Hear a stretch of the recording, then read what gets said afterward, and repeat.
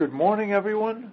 This is Bill Bauer, and welcome to the second of our series of web-based seminars entitled Best Practices in TB Control. Today's topic is what works best in rural areas and low-incidence settings. My name is Bill Bauer, and I'm Director of Education and Training at the Charles P. Felton National Tuberculosis Center, a component of the Northeastern Regional Training and Medical Consultation Consortium at the New Jersey Medical School. Today's program is sponsored by the consortium. Program norms, centralization and decentralization, geographical distance, funding, and staff levels can present constraints, but some approaches work better than others. This web-based course will explore successful and innovative approaches to working in rural areas and low-incidence settings, which are found in all states, even those with higher incidence. TB program experts will share their hands-on experience and practical approaches that can improve patient outcomes and program performance. The objectives of today's session are that by the end, you will be able to identify challenges faced by TB control programs in low-incidence and rural areas and describe successful and innovative approaches to these challenges as outlined by speakers from the TB Epidemiological Studies Consortium, or TB-ESC, the states of New Hampshire and Michigan, as well as other participants who we're counting on to give examples from their own experience. We also would like you to be able to explain how you can adapt and implement these approaches in your own program areas. Now, our faculty today, we have Lisa Pascapella, who is an administrator and epidemiologist at the TB Epidemiological Studies Consortium at the Francis J. Curry National TB Center. She is the person, the second from the left in the group photo that shows the staff from that project at the Curry Center. We also have Judy Proctor, who is TB Program Coordinator at the State of New Hampshire Department of Health and Human Services, and Peter Davidson, TB Program Coordinator at the Michigan Department of Community Health. Now, today's agenda, the conference will consist of three parts. First will be a presentation about the challenges that TB control programs in low-incidence areas and rural settings are facing, and a review of lessons learned from the TB Epidemiological Studies Consortium Task Order Number 6. This will outline common themes and effective strategies for programs and staff who are working in these settings. Second, we'll learn about New Hampshire's unique program structure and some local solutions that have relevance to other program areas. And third, we'll have a chance to learn about Michigan's program experience and approaches that could be useful in other low-incidence areas. If time permits, I'd like to have one or two questions after each speaker, and then at the end, time for general discussion, for your comments, and for any last-minute questions for all of our panelists.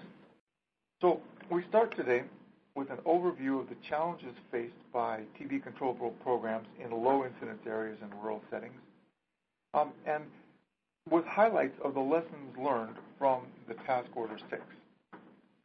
This will outline common themes and effective strategies. And we'd like to turn first to Dr. Lisa Pascapella to explore these subjects. Dr. Pascapella is the TB Epi Studies Consortium Administrator and Epidemiologist at the Curry Center in San Francisco. She has a doctorate in molecular genetics and a master's in public health and epidemiology.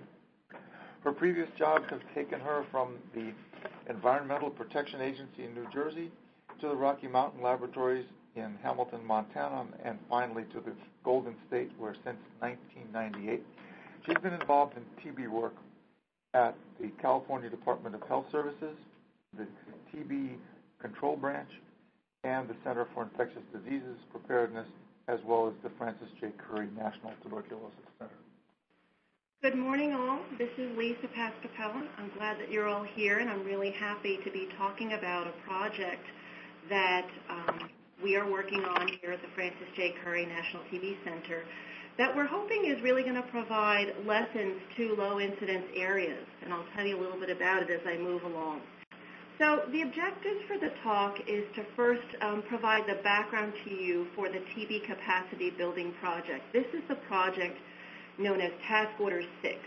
It's one of many research studies that is performed by the CDC-funded Tuberculosis Epidemiologic Studies Consortium. It is a partnership between the Francis J. Curry National Tuberculosis Center and 4 state TB control programs in the West that are low incidence. These states include Idaho, Montana, Utah, and Wyoming. And the goal, it's a 5-year project, and we're now in its 4th year, and so we believe at this point in time that we have some lessons that I can talk to you about, although I think we'll learn a lot more by the very end of the project because we're in its evaluation phase now. I'd also like to describe the project methods and the relevance to TB control in other low-incidence areas, and finally present challenges and lessons learned. By way of background, many of you are familiar with this graph that shows the trends of tuberculosis during the past few decades in the United States.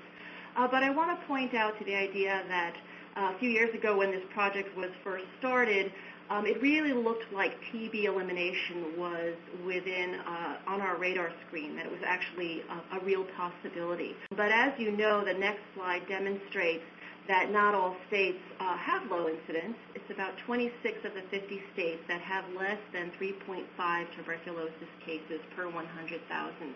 And it's in these areas that the CDC felt like it made a lot of sense to focus on developing best practice models for identifying how do we move from TB control to elimination. And that is part of the background of the creation of this project. And then also another report that many of you are familiar with is the Institute of Medicine report, Ending Neglect, which really outlined sort of the proposals and strategies for the future that needed to occur for us to truly eliminate tuberculosis. And one of the main ideas there is that access to and efficiency in using clinical, epidemiological, and programmatic services is necessary, that improved access is required, and that one way to do this would be to look at regional models for eliminating tuberculosis using a combination of federal and multi-state initiatives. The challenges that are faced in low-incidence areas, there are many common challenges, and then there are those that are specific maybe to particular regions. In this western region of these 4 states, what we have identified as challenges include the maintenance of clinical, epidemiologic, laboratory, and programmatic expertise in the context of very few TB cases.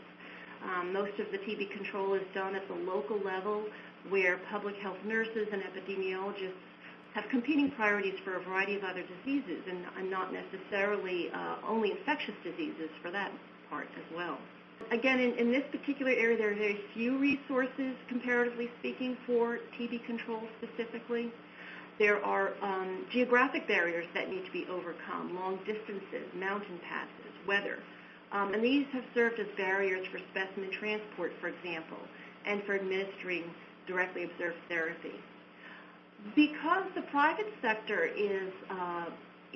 tends not to think TB in terms of clinicians, they see it so rarely, so TB clinical suspicion is low, which leads to delayed case finding and increased opportunities for transmission during that infectious period when the case is not identified as having TB. Also in this area, we've found that there is a need for surge capacity. That is, resources appear to be fine for normal TB case management activities for the few TB cases there are, but if there is an MDR TB case or a particularly complicated case or outbreaks, which we are seeing with increased frequency in some of these low incidence areas, there is a need to work harder and find other resources for TB when those circumstances occur. And finally, because of all of these factors, prevention is one of the lower priorities compared to just doing case management and contact investigation activities.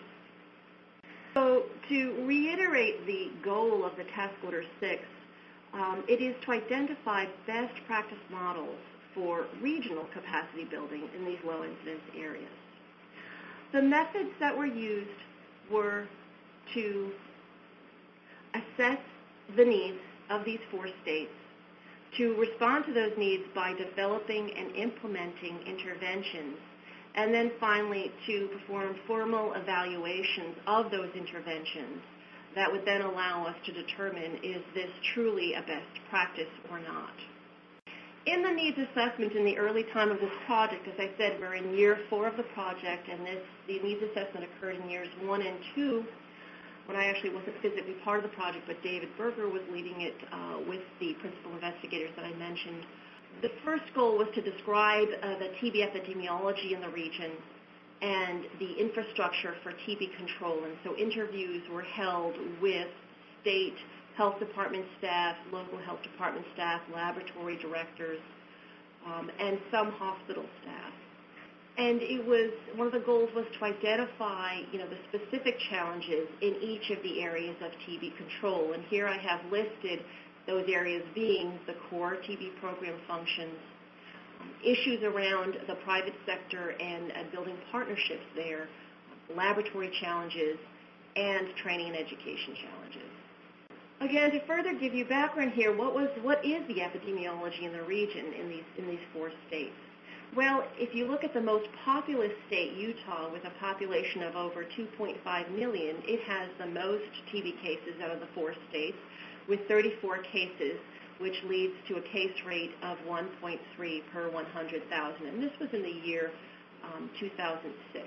Similarly, if you look at Wyoming, which has the lowest population in this area, only 500,000, there were 4 cases reported in 2006 for a case rate of 0.8. And then for Idaho and Montana, you see the numbers there, 20 and 13, which is a case rate of 1.4 per 100,000. Another thing I want to point out is that although Wyoming reported 4 cases this year, there were 0 cases reported in 2005. And so in this next slide, what you see are the trends of tuberculosis for each state in the region since 1994, and then the region as a whole, which is the black line. But what I wanted to point out, that what this graph is telling us, is that in any one particular year, the number of cases that are reported in no way predicts what the number of cases may be in the following year. So, as I said before, Montana experienced no cases in 2005 and then 4 cases in 2006. Similarly, Montana in 2000 experienced about 10 cases, and then later it experienced many fewer cases, let's say in 2003, and then in 2004 the number of cases increased yet again. Although the TB case rate is very low in the region and each state of the region, I wanted to point out that there are particular vulnerable populations, and these vulnerable populations in some cases are similar for the types of vulnerable populations that you find in other low-incidence areas, and in some cases they're different. I think here that the American Indians may be a unique population to this region because there are many American Indian reservations, particularly in Montana. And these folks experience almost 20-fold higher rates of tuberculosis compared to the U.S.-born non-American Indian population, tenfold. Similarly, the foreign-born experience much higher rates of tuberculosis compared to the U.S.-born non-American Indian population. Another way to look at these disparities for the vulnerable populations is to look at the overall burden of tuberculosis in the years 1994 through 1999, through this 5-year period, and compare it, 6-year period, and compare it to the later period, 6-year period of 2000 to 2005. As you see in the total column, the total burden of TB has decreased during that time frame by about 29%. And there's been a decrease in burden for both the American Indian population and the U.S.-born non-American Indian population during this time frame. However, for the foreign-born group, there was actually an increase by 11% in the burden of tuberculosis. And this actually is going to become more and more true through time because the census and demographics trends show us that there are many more foreign-born persons arriving in this particular four-state region and will be arriving over the coming decade. Where did the foreign-born cases come from? Well, in reviewing the data between the period of 2003 to 2005, most of the cases came from Mexico, but many came from Somalia. And there were also 10 countries that reported 2 to 7 cases and 1 case from 18 other countries. What that means is that there are over 30 different languages that would need to be used for cultural competence in doing case management with these cases. And this is actually one of the challenges in this particular region, since there's very few urban centers where there might be good access to medical translators. This slide, so moving away from the epidemiology now and talking a little bit about the infrastructure available in these 4 states, the slide provides a lot of information, and what I'd like to do is just summarize that information. For the most part, TB control activities are done at the local level, so the county level or the health district level. In Idaho, for example, has 6 health districts where counties are combined for their health department activities. There is rarely, for most of these states, there is no access in-state to medical or nurse consultants. All of those who do TB control are generalist public health nurses who have these competing priorities of other diseases and prevention activities. And there's one full-time equivalent of a TB dedicated person, or fewer. In the case of Idaho, there are 2 people who spend 0.25% of their time, 25% of their time dedicated to TB control. The needs that were identified during the needs assessment process of the Task Force 6 project included these. And again, because there isn't in-state medical and nursing consulting, clinical consultation was considered very high on the list. Additionally, the need to train the public health staff at the local level and also provide a guide that would be comprehensive for the field staff to perform TB activities. Again, these are folks who rarely see TB and who need to be reminded, how do we do TB control? What are the steps I need to take when I find a suspected case? Laboratory services assessment was determined to be a need. The public health laboratory directors found that they, in the past, did not have the resources to determine what are the laboratory practices in my state. And so this was considered a very important need. And finally, outbreak surveillance and surveillance in general. Help was needed in that area. So to address these needs, Task Force 6 developed and implemented interventions. And the process that was used for the intervention development was an advisory group process, where it involved the stakeholders directly, so not just the Francis J. Curry National TB Center staff, but the TB controllers and their designees at the state levels in Idaho, Montana, Utah, and Wyoming, as well as those, some in the local level, and laboratorians at the public health department. The next 2 slides are very busy, and I really just want to give a brief summary because there were so many areas that we developed interventions for. I'm going to go into more detail for a subset of these interventions. But the area of policy and planning was all about developing what do we need to further develop our policy and actually disseminate our policy at the state level to those that actually practice TB control. And the product there is the TB control manual template. For clinical consultation, I'll describe to you a little bit later about how the regional warm line through the Curry Center was different for Task Force 6 compared to normal worm line function here at the Curry Center.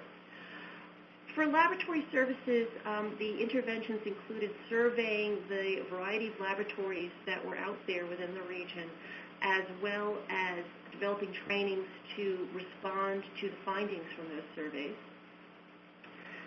Surveillance involved developing plans around the regional use of genotyping data, as well as the development of an outbreak response template specific to low-incidence areas.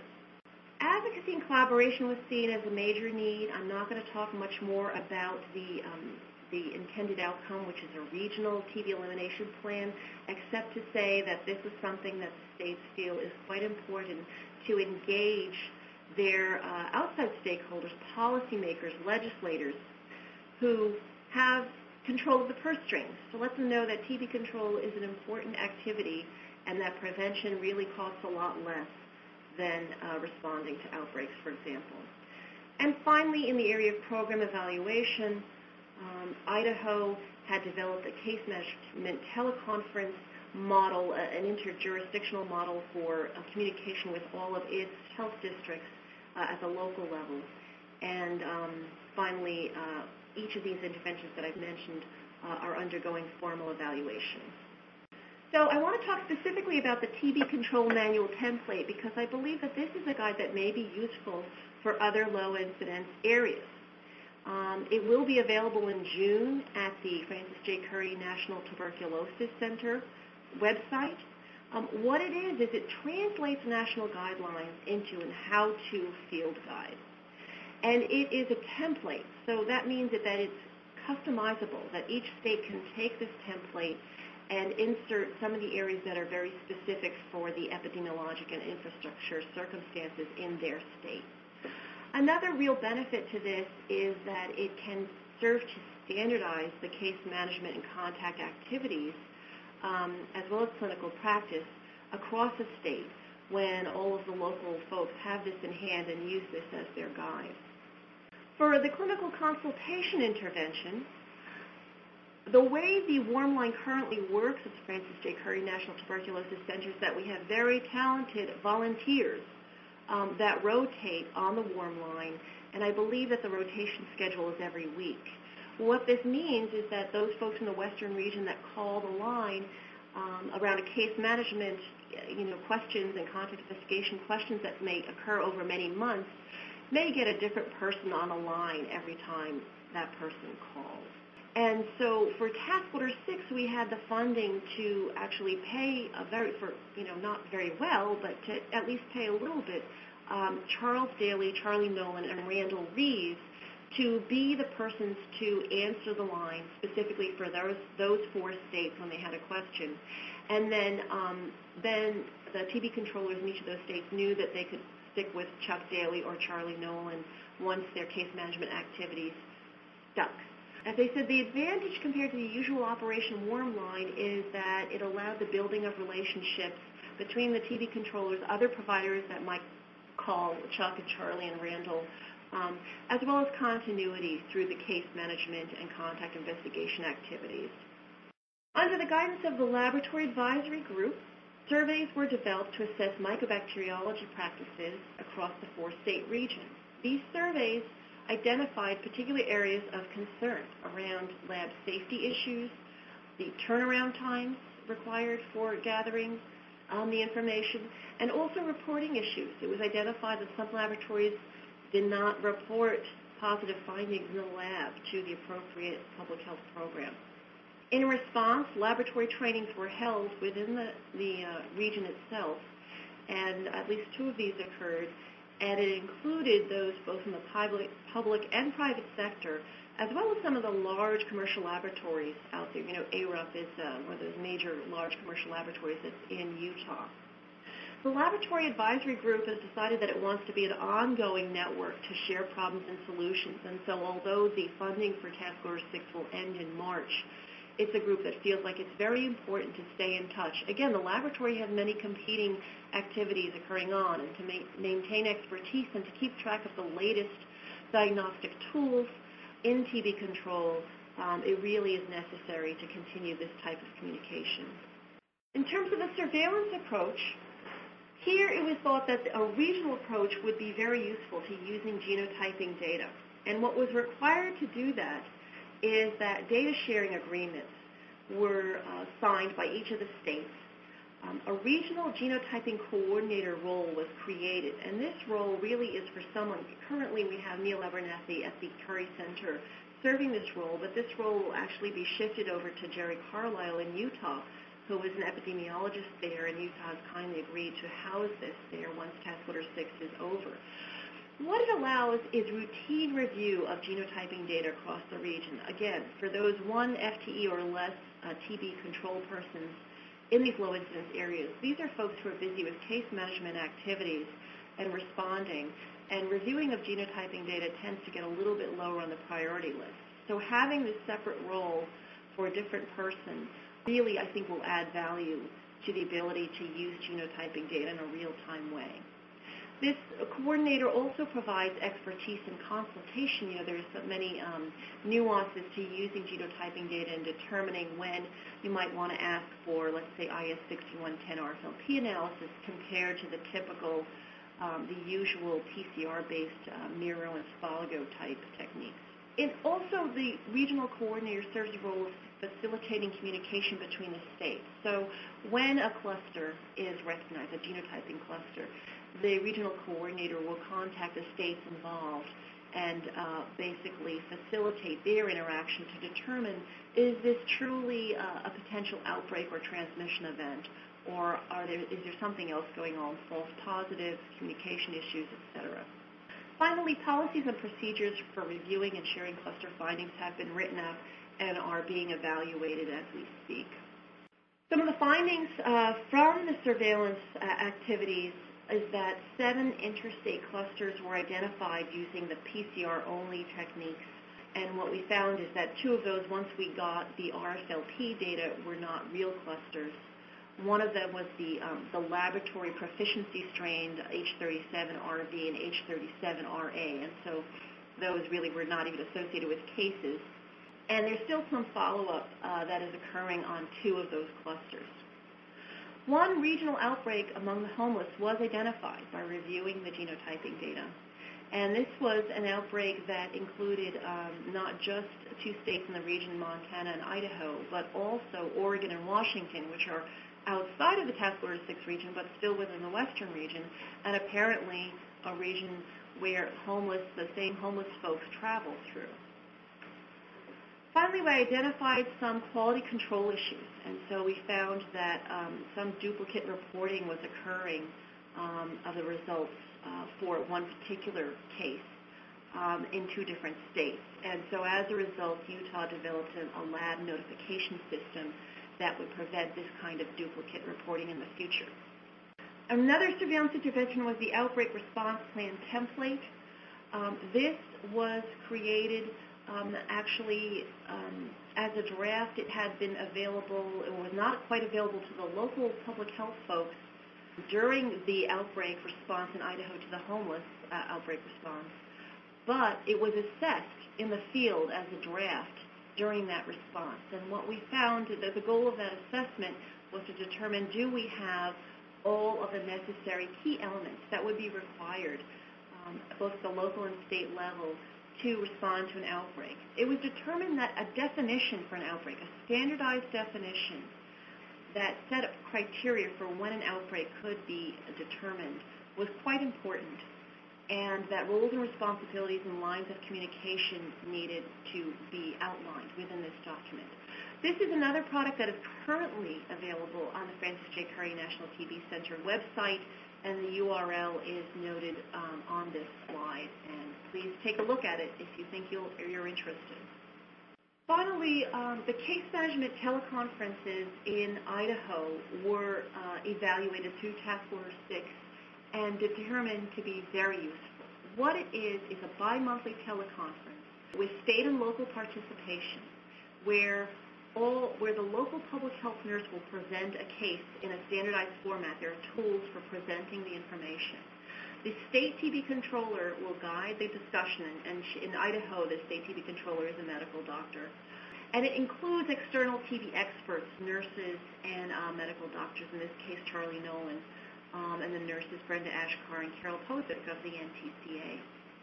As I said, we evaluated using the CDC framework, and it documented the usefulness of this case management by showing that the local public health nurses found that they had increased confidence in doing their job for case management and contact investigation, partially as a result of having this bi-monthly communication with their colleagues in other places and guided by those who have particular and specific TB expertise. I don't know if Mark Labato's on the phone, but as you know, there's also regional models being tested in the New England area, and there is a regional case conference model there that I know is also found to be quite useful. And here again on our website, the URL is listed below of where you can find the tools associated with that conference and a little more information. So the lessons that we found are a number of them, and I'm just giving a subset right here. But what we found is that building capacity and sustaining improved TB control practices requires dedicated resources and infrastructure. We also found that the regional approach was not really applicable in all areas.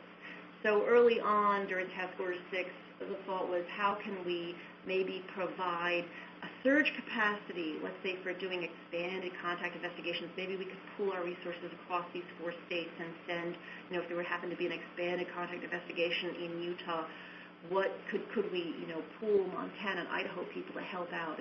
And really there are regulations and legal barriers to that kind of activity. But the kinds of regional approaches we developed seem to be relevant and did not come across these kinds of barriers. A very, very important finding so far is that the elimination of TB requires not only maintenance, as pointed out in the Institute of Medicine report, but really enhancement of TB control. And this is really specific when you look back at the epidemiology of TB in the region, is what do we really need to do to address the challenge of TB in the foreign-born? We need, higher resources for cultural competence. We need more creative prevention planning and activities. And again, this requires resources and dedicated activities, as well as for the racial disparity that's not discussed too often because this group is small, in population, and that is in American Indians. There's actually a lot of work currently being done in the TB Epidemiologic Study Consortium around the racial disparity in African Americans, which is such a need, and it's incredibly important, and I'm glad it's finally being done. But there's another racial disparity for American Indians, and this is yet another area that needs to be further addressed.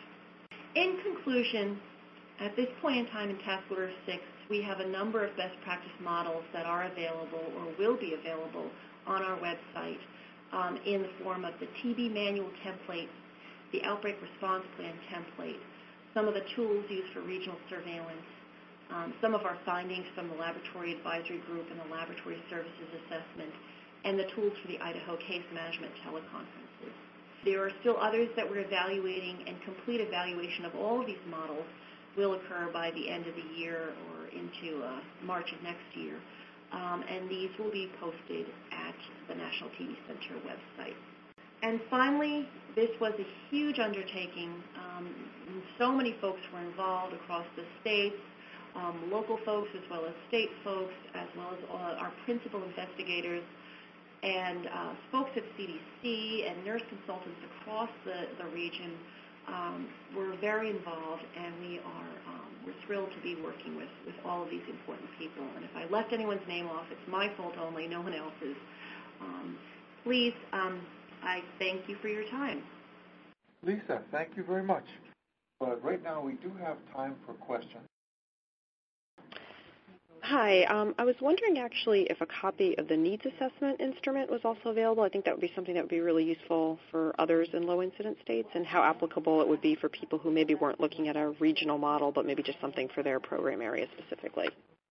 Yes, we can share that. If you'd like to send me an email, I can try to get that to you. There were a number of tools used depending on who was interviewed, and this was the stage of the project where I was not involved at that point in time. I joined the project a year and a half ago, but I can certainly do the research to identify the tools that were used and send them to you. Good. Any other questions? A definition of TB outbreak. I'm getting a note in my chat from Loretta Gossett. Yes, we do have a definition of TB outbreak. I do not have it in front of me at this point in time. Again, I can send that to you. But basically, it was created by, again, interacting with the state TB controllers and other interested folks at the local level, as well as our principal investigators, looking at what should the criteria be, and there are genotyping criteria and epidemiologic criteria or program resource criteria. So for example, even if there didn't appear to be an increased number of cases having the same genotype or epidemiologic link, if the TB control program felt that it needed additional resources to do an extended contact investigation because, let's say, there were high levels of TST positivity among contacts, the outbreak definition could be invoked to set into motion the plan for responding to an outbreak in terms of communication and education. Now that we've got sort of a common understanding of the challenges faced by programs and some of the effective strategies that can work in these settings in rural areas and low-incidence parts of the country, let's look more in depth at how one state, New Hampshire, is doing this. I'm going to ask Judy Proctor, who's the TB program coordinator, to talk about how their state is handling that. Ms. Proctor is a registered nurse with long experience in hospice patient care, infection control, staff development, and continuous quality improvement, and tuberculosis management. Judy? Hi, Bill. Thanks. Thank you for inviting me to speak, and I just want to preface this by saying that I feel really proud today to be asked to speak on behalf of the New Hampshire TB program, and I really represent all of the staff in everything that I say here today.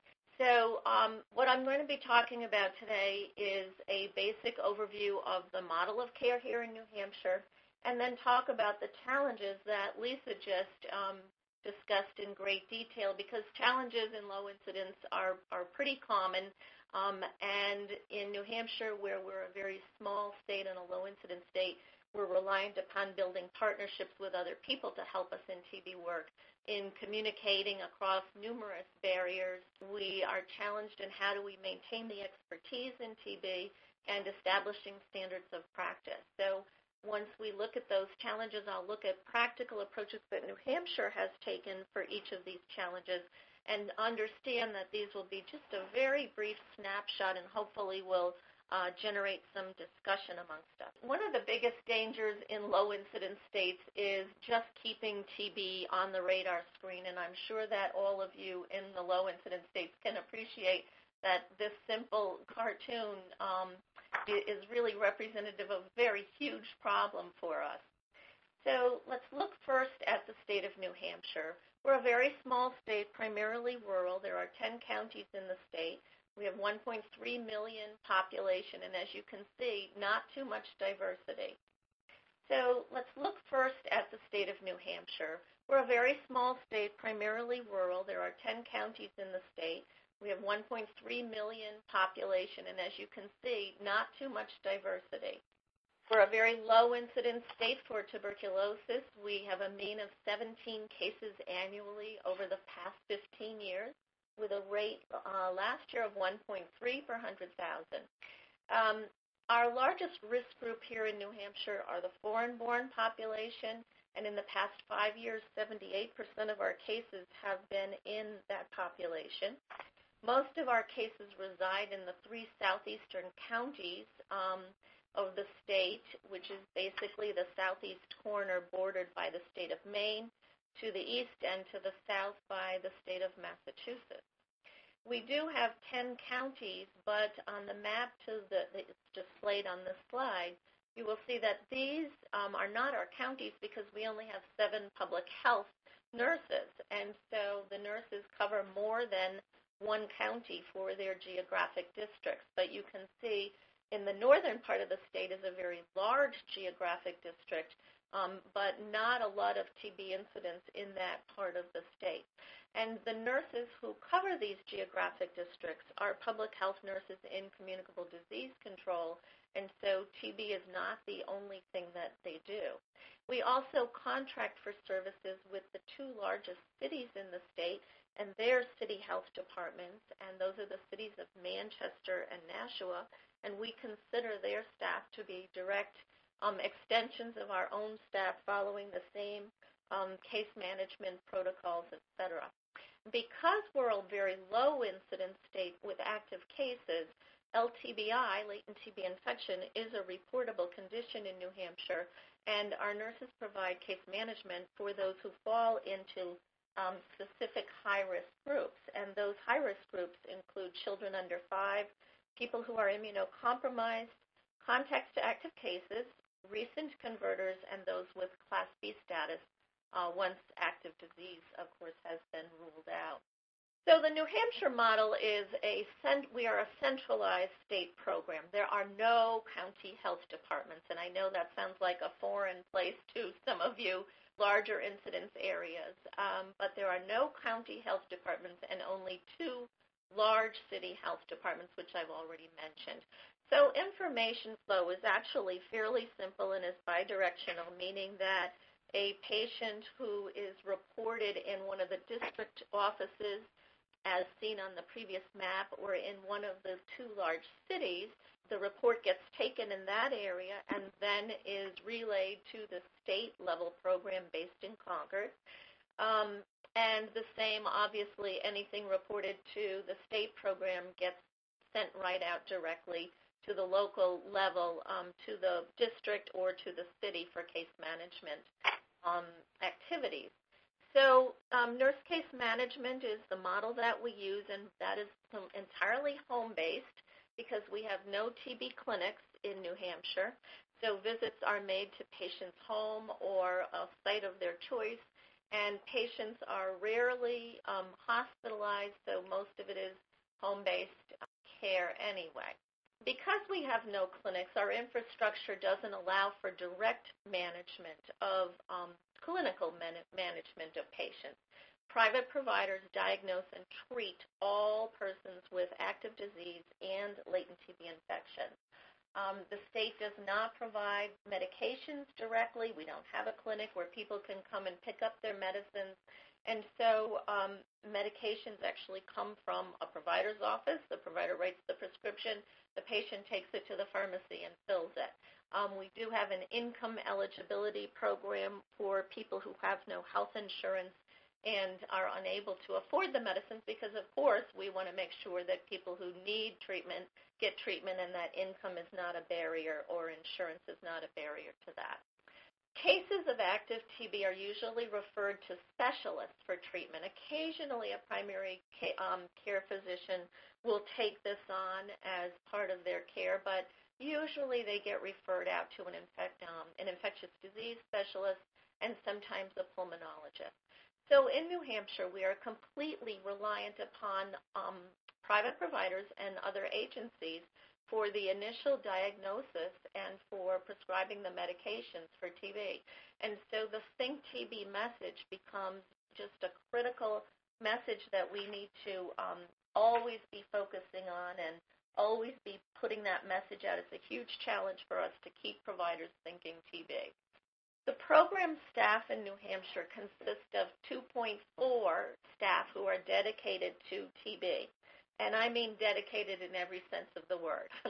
So I happen to be the nurse manager, but I also hold responsibilities that encompass those of the TB controller, the nurse consultant, the program manager, the surveillance coordinator, the interjurisdictional coordinator, the grant writer, and on and on and on. And I don't think that this is uncommon for low-incidence states to have this kind of a structure. And in fact, as Lisa showed in some of the other states, we look pretty fortunate to have 2.4 personnel dedicated to TB. In 2005, and I'll be talking about this a little more detail in a minute, we brought on a part-time education and training coordinator, Lisa Roy. Some of you know Lisa, and it's been just a great help to have her on board. And then we have a medical secretary position, which is currently vacant. If anyone knows anyone interested in the position, please contact me. We have 7 state communicable disease nurses, public health nurses, and I've already described that they have the geographic district. But very important is that they are also responsible for all the other communicable diseases. So they deal with the meningitis and the hepatitis and the rabies and the arboviral diseases, et cetera, et cetera, et cetera. Lots of competing priorities on their schedules every single day. We have two communicable disease epidemiologists. One of them, Jody Smith, has recently spent a lot of time doing TB work for us. We have two medical consultants, and I'm very fortunate to be able to say that Dr. Jose Montero and Dr. Elizabeth Talbot both have had international TB experience and are available to us on a daily basis.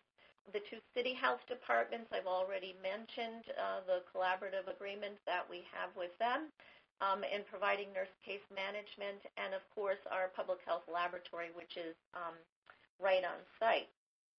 So basically, because we rely on the private sector to diagnose and treat people with TB, the program really incorporates a philosophy of collaboration within the community.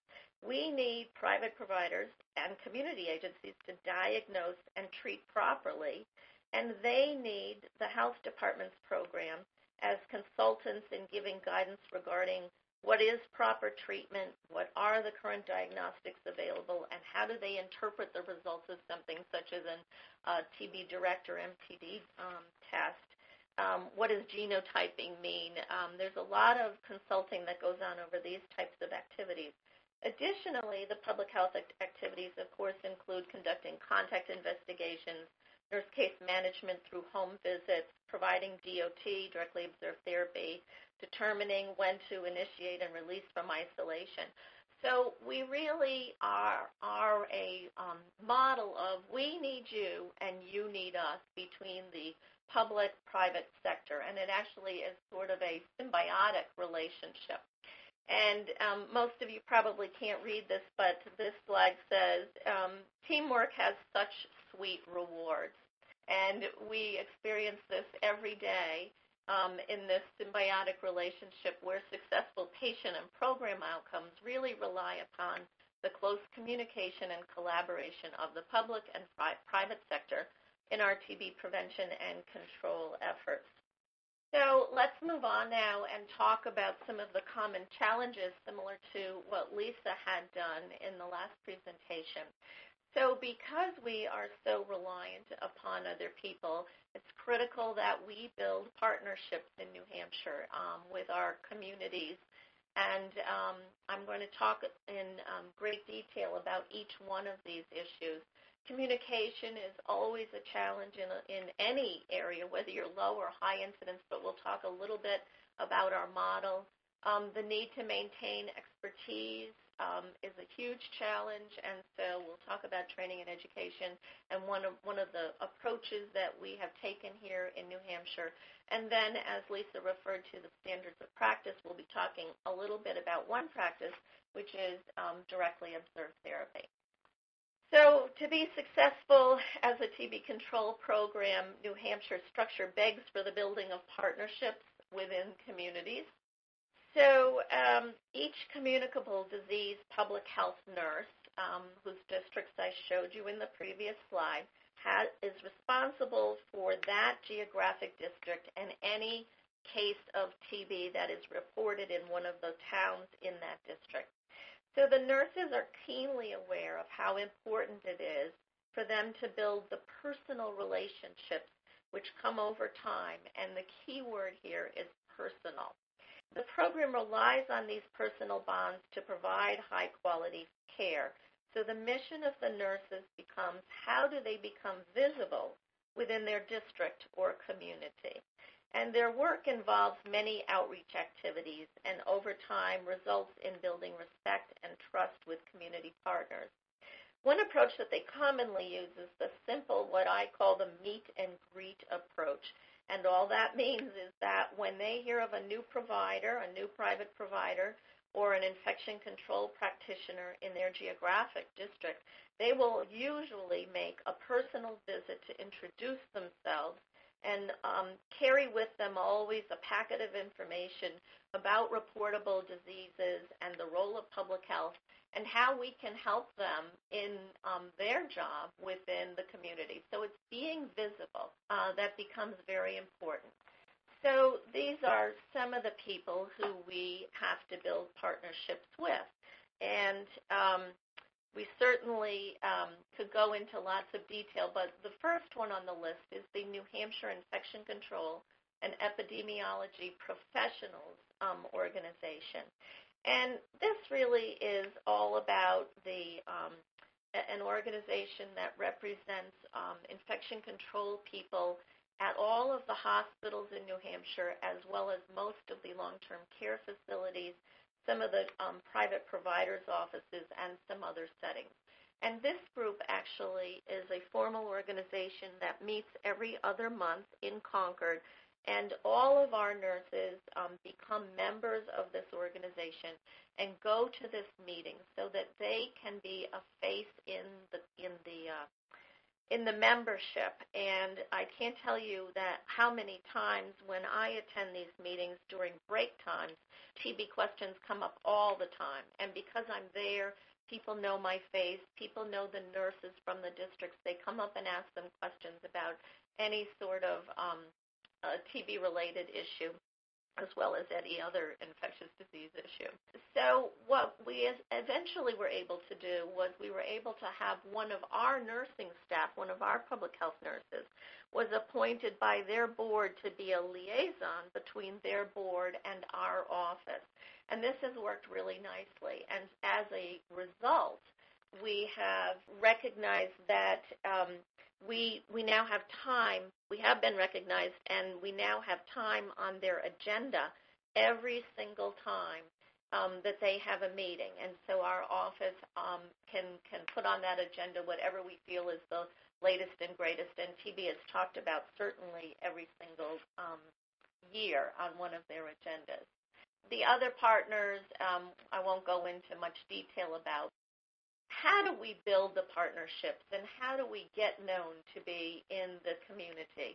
Well, essentially, it's finding out who are the infection control practitioners at a particular facility, go out and meet them, what practices are knowledgeable and comfortable treating TB patients, who might be willing to learn about TB and go out and help them, make a personal visit to their office and try to reach out and give them something.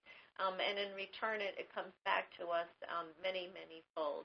So essentially, it's looking at who needs to know about TB, who do you need to make think TB, and asking the question of who knows who the public health nurse is in a particular community. And I can tell you for a fact that if you ask that in most of New Hampshire, most people can name the public health nurse by her actual name. So I'm going to give a very quick example of how this happened, how this relationship helped here in New Hampshire. This is an example of a public health nurse in a district who over years developed a relationship with a Carning nursing home and a jail through periodic disease investigations and outreach visits.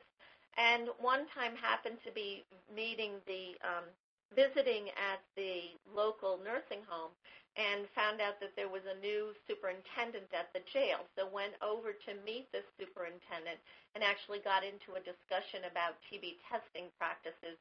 And before leaving, left her card with the superintendent. So in 2005, we got a call from a county jail about an inmate who might have TB.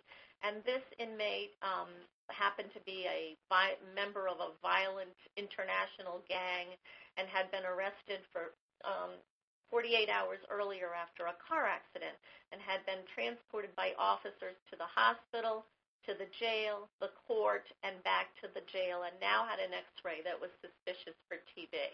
And they were planning to transport this person out of state to a federal facility. And this call that we got was about great panic in the community. And I don't know about any of you on the line, but in New Hampshire, it seems as though correctional facilities are, people tend to get very panicky when they hear TB. So by good fortune, the superintendent remembered that public health nurse who a few years earlier had happened to come by and introduce herself. He called her. And it was that relationship that then allowed for some very prompt interventions to take place. So on the very same day, she met with the correctional facility officers, the sheriff's department, and all of these folks to talk to them about TB and to quickly institute infection control measures, diffuse the situation quickly, and TB, of course, was confirmed. Let's move on now to the Education and Training Challenge, another huge challenge for us. So some of you may remember that in 2005 there was a new directive from CDC attached to our cooperative agreements where we were asked to develop a human resource development plan and target training of staff and providers. And although the good news is that we got additional money to do this, that had to be targeted to education and training. The bad news was we were left with, well, who's going to do this? That everyone in the program was already wearing too many hats, and how would we institute this type of a thing? But we also realized that we were reliant upon outside partners for our delivery of care, and how would we keep them informed and updated? So for us, it was a huge opportunity to grab hold of.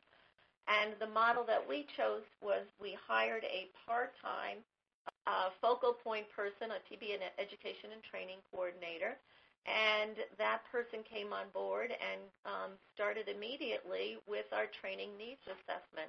And many of you probably know at the program level that there was a tool that was developed by the Regional Training and Medical Consultation Center in New Jersey. And when we reviewed the tool, we felt that it didn't completely meet the needs of our state.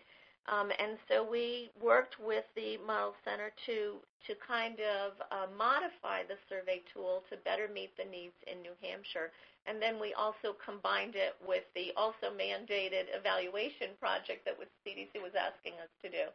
So we ended up mailing out a survey to providers in the 4 highest incidence counties of the state, targeting these specialty areas. And we got a fairly good response rate, 32% response rate to that survey. And then we have used that survey to go ahead and develop TB training courses and our HR development plan. So that survey was extremely valuable to us, and then we've gone on to develop listservs for distribution of information and resources to the people in the communities that we need to partner with. We also have started, this year we'll be having our 3rd annual TB conference in the state, and we're planning to develop a program brochure. All new staff get new employee orientation, and then ongoing training takes place through numerous methods. I'm not actually going to go into too many of them, but I do want to mention that every other month, all of our staff comes together for a face-to-face meeting, and in that meeting, we do case conference in work, but a part of the agenda of every one of those meetings is also a training component. Sometimes we do it in-house, sometimes we invite a speaker to come in, and these are samples of the things that we have done in recent years, in the past year. In terms of the healthcare providers who we are still reliant upon for training, the Think TB message is one that we have to target all of our training around. Medical case consultation is very easily available through our medical consultants, and I think that actually helps with the training. And then we provide some additional workshops and some training with the Dartmouth Medical School residents, both who come here to our office at the state level, and we spend some time with them. And then we also provide some brown bag training presentations during their lunch hours, and recently did one on immigrants and TB. The next barrier is communication, and what are the barriers to communication? How do we get our messages across this pane of glass, and who's actually inside of this cage, and which way is the communication flowing? So this pane of glass might be a telephone. It might be the distance between the central office and the district or city offices, or it might be a border between states. But we are very fortunate that our small size and the centralized structure facilitates the mechanism of communication. And then we use certainly the meetings that we have regularly, and then the communication with providers, messages, always Think TB. Going to their offices, dropping off the packets, greeting them, the phone, the email, the newsletter, and an annual report. And then in conclusion are the standards of practice. One that I like to highlight that we do here in New Hampshire is universal DOT. And that has been a national recommendation, and one of our administration decided in 1997 that we should institute universal DOT, and we chose a delivery model of home health agencies that we would pay to provide DOT within their geographic districts. So it was very challenging for us to engage all of the providers, and the most challenging, I will have to tell you, was to engage our own staff in believing that universal DOT was the best way to go. But getting the home health agencies, the providers, and the clients on board all produced challenges and resulted in this becoming now the routine standard of practice. We contract with home health agencies to deliver the DOT. We reimburse them at the current Medicaid rate. We train them. We've developed some letters that tell them about TB and how to bill our program for the care. And then, of course, we use incentives as needed for participants in DOT. But the public health nurse, I think the critical piece is always maintains the case management responsibilities. And this is just a graphic to show you how successful this has been in New Hampshire. So in summary, the New Hampshire strategies that have enhanced TB control efforts have been in using a regional approach for a public health nurse in a district office for case management, marketing the Think TB message, engaging the community in TB control, maintaining internal and external training efforts, and the ongoing communication that has to take place between the public and private sector. I would be remiss if I did not mention to you the regional efforts that we have undertaken under the direction of Dr. Mark Lobato. And these are the 6 New England states of Maine, New Hampshire, Vermont, Massachusetts, Connecticut, and Rhode Island. And some of the initiatives that have been undertaken have been developing a newenglandtb.org website. I hope you'll go and look it over. We've also looked at have developed a genotyping work group and have begun to share some of the genotyping data across state borders. And then we've shared some of the training and education resources and responsibilities between states. And that probably could merit a whole nother webinar. So this is how you can find us if we've tweaked your interest in some way. And I'd like to acknowledge my colleagues here at our staff. And in closing, I'd like to certainly thank you for the opportunity to speak, but hope that something that you've heard from us, that although we're a very small state and a very low incidence state, it's my hope that you heard something today that you might benefit from, and thanks for lending me your ear. Thank you very much, Judy. The strategies that you've used really look useful, and I think that many people can get ideas of adapting these and applying them in their own areas. So now that we've seen in depth about how New Hampshire works with its unique structure and resources in coping with a very, very low incidence of tuberculosis, let's see how another state with a different structure and a different set of resources works with the low incidence areas that it has. I'd like to turn to Peter Davidson, the TB program coordinator of the Michigan Department of Community Health, to look at how they're dealing with similar challenges in some of their parts of the state. Peter has a doctorate in cell and molecular biology and has done research on molecular strain typing of MTB with the National Center for Infectious Diseases and the CDC. And he is the coordinator in the state of Michigan. Peter? Hey, thanks, Bill. Basically, I just have a couple of points that I want to go through very quickly.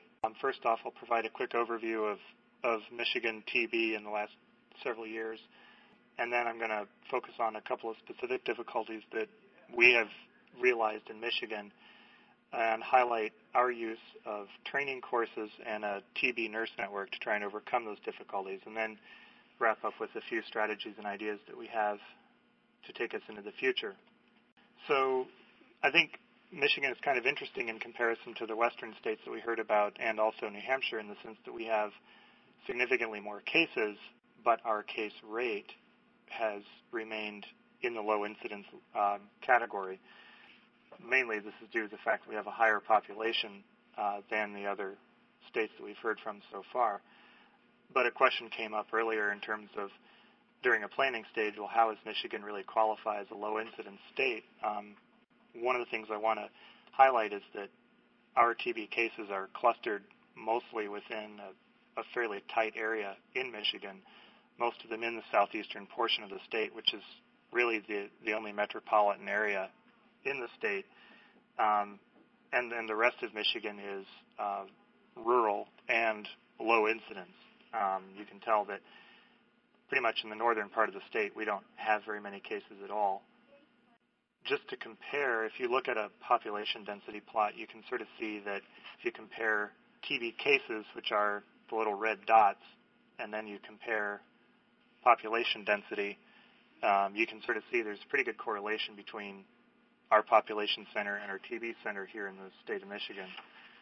Another point that I would like to just highlight, and it's something that I think is similar to what we saw in New Hampshire, is that geographically a lot of the state of Michigan has district health departments instead of individual county health departments. Pretty much the entire northern part of the state is managed through what we call district health departments, some of which are fairly large. And then it's really only in the southeastern portion of the state that we have individual, truly autonomous county health or local health departments functioning at a county level. And so because of some of these factors, we have highlighted some difficulties in Michigan that are common in some senses to what New Hampshire and the western states have seen, particularly the fact that our local health departments are often short-handed. Our staff is spread thin. There's not much dedication on TB specifically. We also have high staff turnover, which I'm sure is common elsewhere. We have a significant difficulty in maintaining focus on TB as a specific item, and this is really similar to what Judy Proctor just highlighted with that radar picture. We literally have people at conferences or meetings ask, well, we still have TB, and the answer is yes, just because you haven't seen any for 3 years, it's still around. We have very few local health departments with staff or funding dedicated specifically to TB education or control or prevention activities.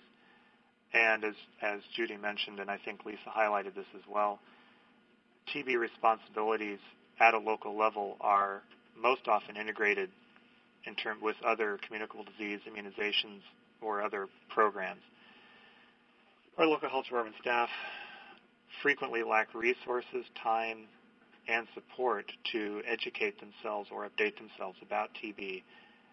And another factor that wasn't really highlighted a lot earlier on is that in Michigan, our local health departments operate essentially autonomously.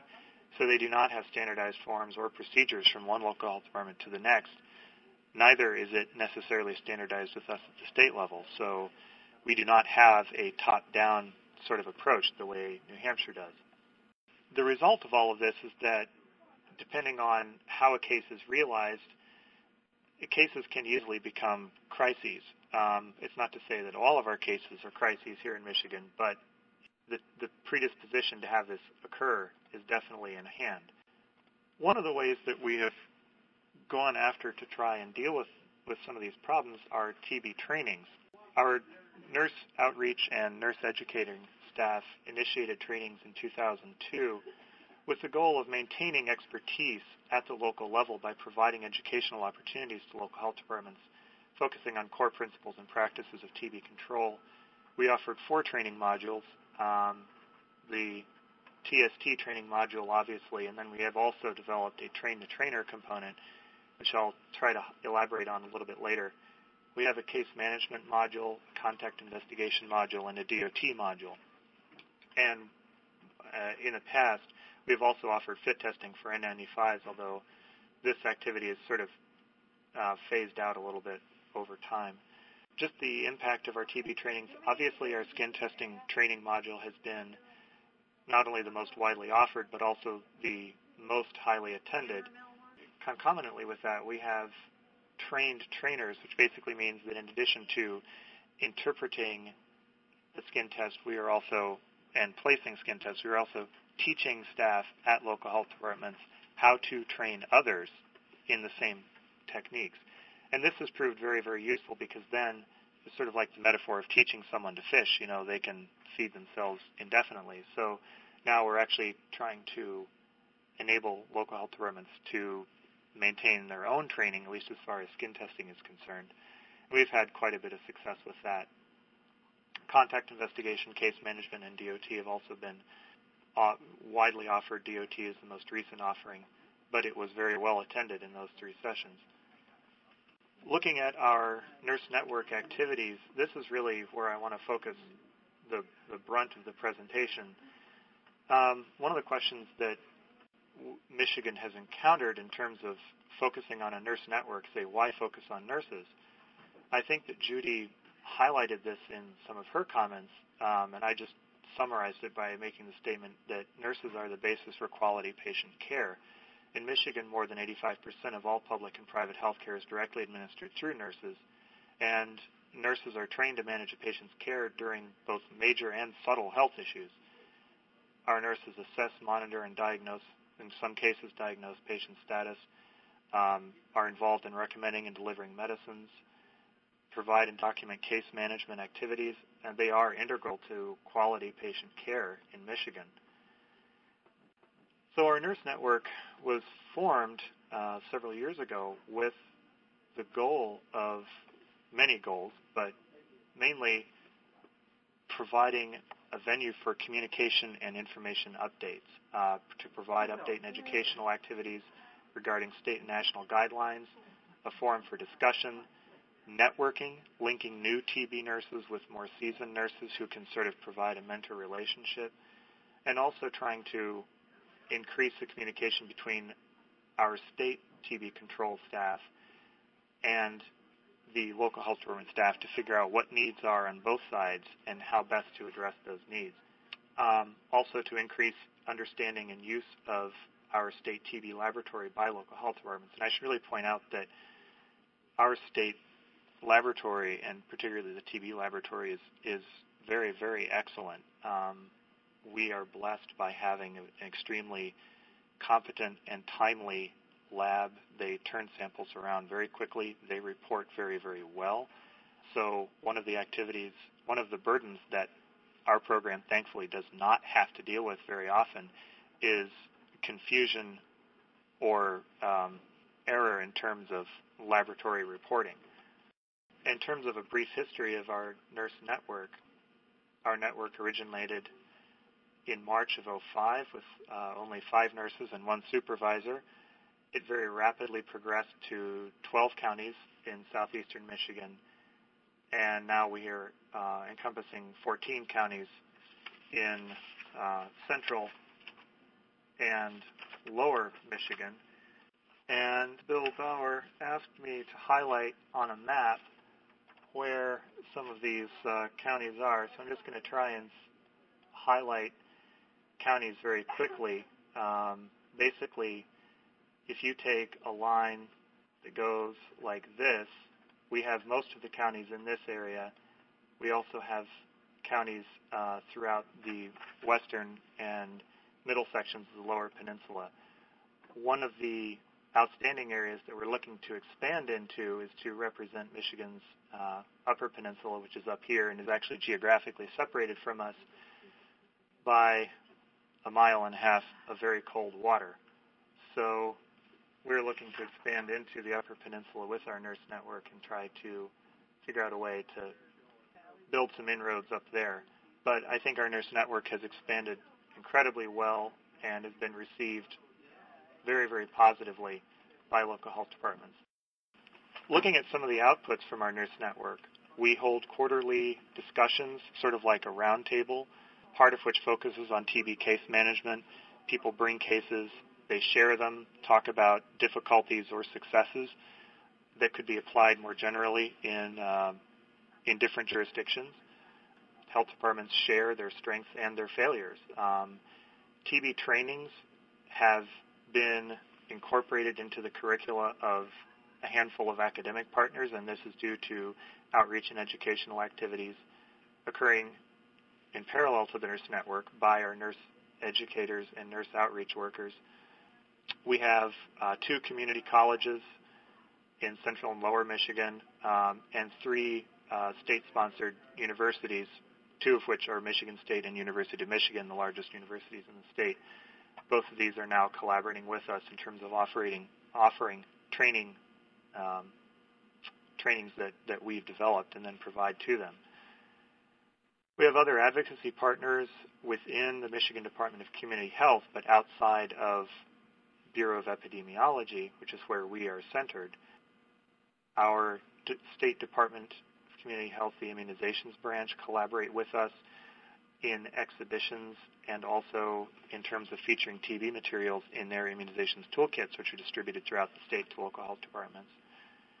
And the State Department Office of Drug Control Policy now has staff at their substance abuse centers that have been trained in interpreting skin tests, and that training occurred by our nurse educators visiting them and passing on the training. Some of the things we're looking at in the future, we are looking at developing a TB toolkit specifically, which will serve as a resource for healthcare workers. The view for this, or our vision for this, is it will be a concise and step-by-step guide for TB case management from initial determination of a case all the way to completion of therapy and closure of the case. And also our goal would be that this would also be a mechanism to try and start standardizing some of the forms that we all use, which would make everyone's life a lot easier. We're also beginning to implement program evaluations of our TST courses. Right now we're conducting this by doing on-site observations of instructors whom, remember I said to train the trainers, so we're now going back and local health department staff whom we have trained to be trainers themselves, our nurse educators are now going out and observing courses that these people teach to make sure that they're really teaching what we want them to teach, they're teaching it in the way that we want them to teach it, and that their messages are maintaining consistency with what we want to have from the state program. The feedback from these observations has been very positive, which is nice to hear because sometimes we have a little bit of animosity at the local level towards a view of imposition from the state, but in this context that has not occurred. It's been very positive. I just want to wrap up quickly and acknowledge the key contributors. In this presentation, I'm just the mouthpiece. The people who have actually done the work are Gail Denkins and Julia McCullum, our nurse educators, both of them extremely skilled and competent. Andrew Connect is our state epidemiologist, and Trisina Cropper is our CDC public health advisor assigned to the TB control program.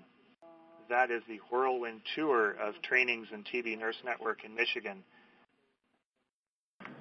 Okay, the lines are open. Please, if you have any questions of Peter, or actually of any of the panelists, please ask them now because we're coming close to the end of the seminar. The toolkit in Michigan? Yes. What is the title of that? Is that contact investigation for tuberculosis? Is that what you're talking about? The question was focusing on whether I think contact investigation is a part of the toolkit that we're trying to develop, and the answer is yes, it will be, but currently we offer trainings, which, and I didn't really elaborate on this very well, but our trainings currently are contact time between our nurse educator or other staff from the state office and local health department staff. And these trainings either occur at local health departments, in which case we go out and meet people on site, or we have also organized some trainings here in Lansing for people who are located geographically close. But the 4 modules that we currently offer training on are the TST testing, case management, contact investigation, and DOT. All of these modules that we currently offer trainings on will be included in the toolkit that we are developing. However, they will probably be condensed into the format of a thumb tab guide, so you can just pull out a binder or pull out a a very concise manual and say, if I have a question on a contact investigation, you flip to that tab, open it, and there's, maybe 3 to 5 pages of just very condensed, bulleted information to say, this is what you need to go after. Here's how you would go about it. I don't know if I'm answering your question very well. Yes, thank you. And when will that toolkit be available? As soon as we can all reach consensus on what material should go into it. I mean, it's in development right now. That's actually one of the ongoing activities of our nurse network, is that every meeting we have, every quarter, when we have a meeting, we'll all brainstorm for about half an hour and decide on new material to put into the toolkit, what the format should be, perhaps, hopefully by the end of the year. Okay, and then you'll notify nurses like through CD conference or email Yes. or something like that? Okay. Yes, absolutely. All right, thank you. Hi, I actually had a question specifically for Judy, and this is regarding, with all the new guidelines that had come out at the end of 2005, I know that you had mentioned in your presentation sort of developing relationships with people in correctional facilities and your ICPs and people like that, but I was wondering how you sort of got the word out about new guidelines, and then with so few staff, how you were able to incorporate some of those things into your local TB guidelines. It's a good question. It kind of makes me remember a funny story, and that was those guidelines came out in the infection control guidelines and numerous others came out in December of 2005. And I got a phone call the first week of January of 2006 from the infection control practitioners group who said, at our January meeting next week, would you be willing to present the new infection control guidelines? Which I laughed about and then explained that that would just be impossible because I had to read them and digest them first and figure out how we would implement them here in New Hampshire. So ultimately I did present them at that group, and that's a great audience to disseminate materials through, because that group then brings it back to the infection control committees at their respective facilities. So it came back then to the hospitals, et cetera. So that's a group that we disseminate information readily. Then the nurses themselves actually sometimes hand carry new guidelines and will hand it to appropriate people within their communities. We've had some large presentations. I did a presentation for what's called the Healthcare Symposium, which had, I think, about 1,200 nurses attending and spoke about TB and the new infection control guidelines, and that was in, I think, August of 2006. So that's basically how we go about disseminating information. Global TB Institute offers medical consultation on the information line at 1-800-4TB-DOC. Thank you very much, everyone. This concludes the presentation, and we hope you enjoyed it. We look forward to your feedback. Thanks very much.